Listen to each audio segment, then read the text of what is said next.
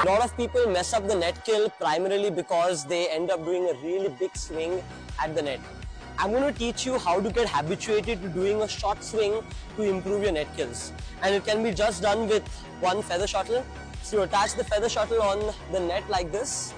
And what you want to do now is from here you want to try to jump up and then just tap it down like this. The key is to hit the base of the shuttle here. And you just want to try to hit this base with your racket. You don't want to end up hitting the net. You just want to end up hitting the shuttle over here. So let's just watch that one more time.